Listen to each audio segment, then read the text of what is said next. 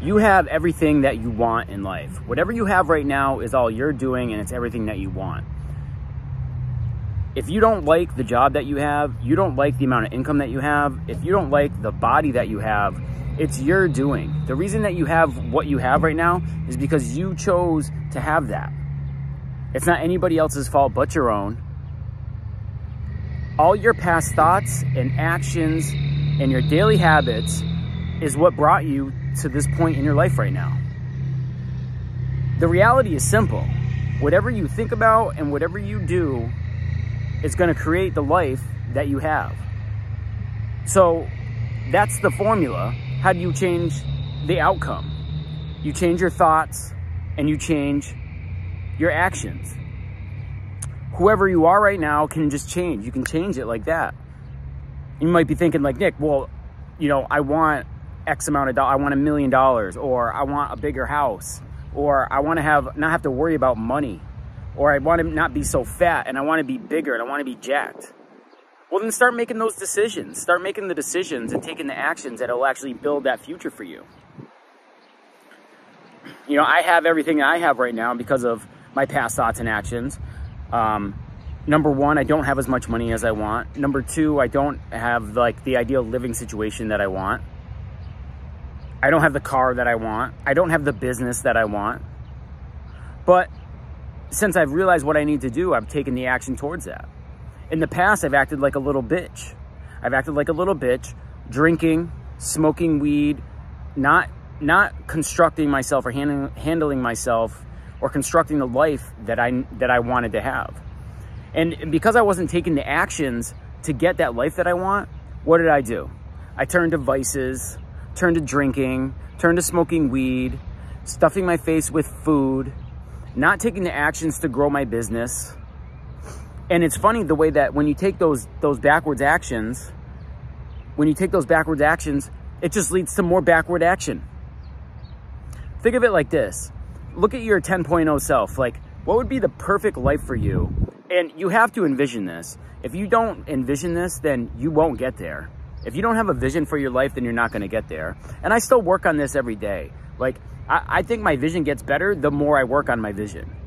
I know that might sound a little crazy to you, but it's true, because wherever you're at right now, your vision of your 10.0 self is probably going to change as you grow. So when I try to picture myself as 10.0 Nick, I have this vision where I have a decent house. You know, I want a big enough house so I can I can have my friends or family stay over and come visit me, because I live far away from my family, because I'm here for my daughter. I'm here for my daughter, and her mother lives in the area that I'm in right now, and my family lives probably, you know, a good hour and a half away. That's 85 to 100 miles. You know, without traffic, you add in the traffic and it takes more time. So I want a big enough place where they can come stay with me and come visit for a few days and not feel like they're sleeping on the couch. I want to have, you know, a couple cars. I want to have a home gym in my garage. I want to have a 3-car garage with a home gym in one of the garages. I want to have a pool. I want to have all these things, a nice big open eat-in kitchen with great room. You know, there's so many things. I want to not have to worry about money. Right now, it's like, man, the money's not coming in as great as I want. It's getting better. It's getting better, and it's stacking, but little increments, right? I want that huge jump. So what am I doing? I'm working on getting there. But I tell you what, as I grow as a person, as I become more, my vision starts to get bigger. It starts to expand. And I start to think about bigger things other than just myself. And I start to think about all the people that I can help and grow. You know, because I was this little bitch. As far as my 10.0 self, I was acting at my best time. I was acting at a 5.0. Right? So 10.0 is the top, best you can be, all you can be, taking daily steps, creating your daily habits, just going after it, 100%. And I was at 50%, even if 50%, because I was drinking every day, smoking weed, just not taking the action that I needed to take. And here's the thing, at 5.0, right? What do I do? Oh, I'm getting stressed out. It's the end of the day. So, you know, it's time for a beer. I cut out early. Oh, it's 5 o'clock, time for a beer, time for a drink. That drink turned into 6 or to 10. And then what happens, right?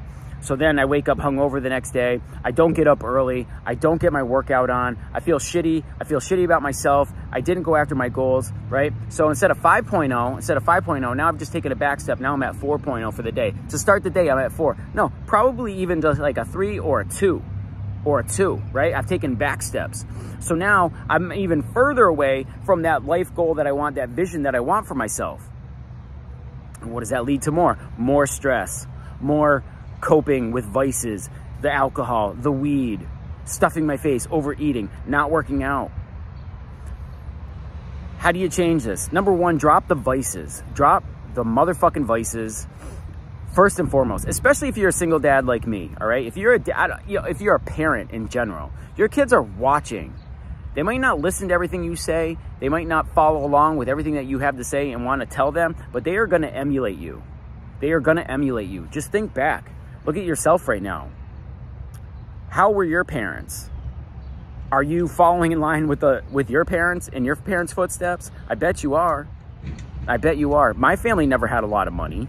I never came from people that had a lot of money, and I'm trying to break that. I'm trying to just like become this man that was never in my life. And it's a hard thing to do.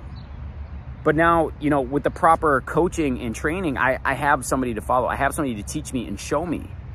And so now every day I'm habitually constructing that man, my 10.0 self. But I would never get there if I didn't drop the vices. It's been over a year since I quit alcohol. I don't even smoke weed. I never have it. If I'm hanging around with somebody that has it, I mean, I don't even socialize really, but with family, like my brother, might have a little bit. I might take a toke, but that's really it. Like, I don't even get to a spot where I can't function or anything like that. And honestly, I've been sober for so long now, and I operate on a sober head on a daily basis. Taking that little toke just even messes me up. It doesn't even make me feel great. Especially if I have my daughter around or being around, I just feel weird. And it's not a good feeling. So number one is drop all those vices. You got to drop the vices. The alcohol was the worst for me. And now that I've dropped the alcohol, now what am I doing? I'm getting up early. I have the ability to get up early because I dropped that vice, right? So instead of that 2.0, now we're stepping up, right? So every day I'm stepping up. It's stepping up, right? I'm starting out at 5, 6, 7.0. Getting up early, reflecting, reading. So I'm changing my mind every single day. Like I'm programming my mind every single day to get me towards that 10.0 Nick.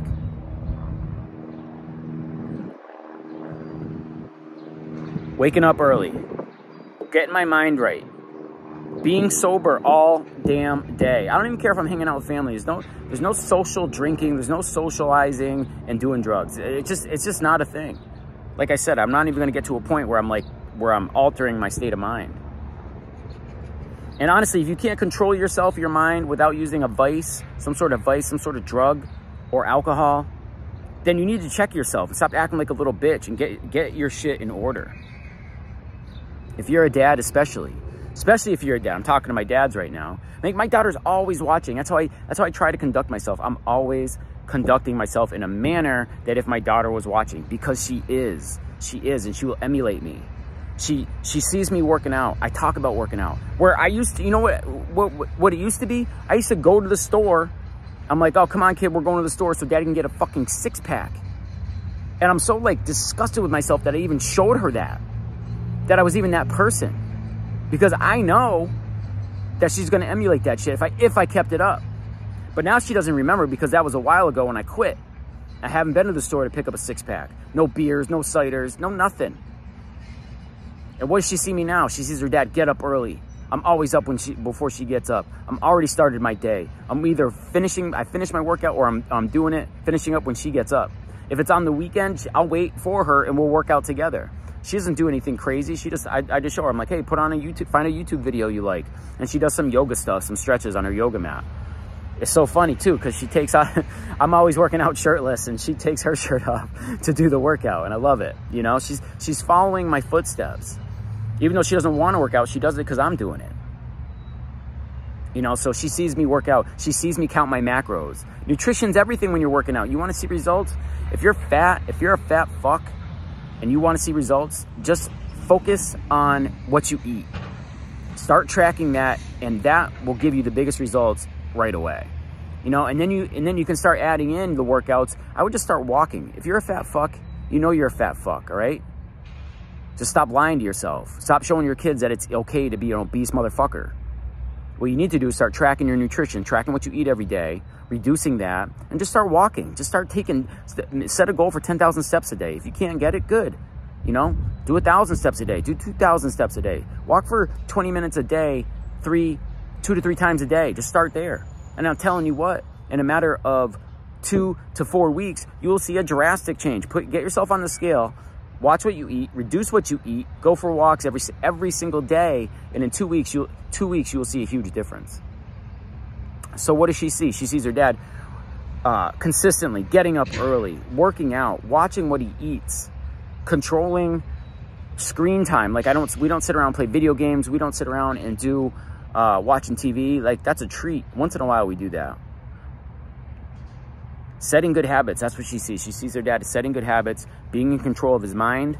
You know, I'm not lashing out. I'm not losing my shit on her. You have everything you want. Back to the beginning of this video. Everything you want is in your control. If you want something else, you want something better, you want that 10.0 you, then you got to change your motherfucking habits. And you got to drop those fucking vices. That's step number 1. Start setting an example for your people, especially for your kids, your family, your friends. All right, let's go. Stop being a little bitch.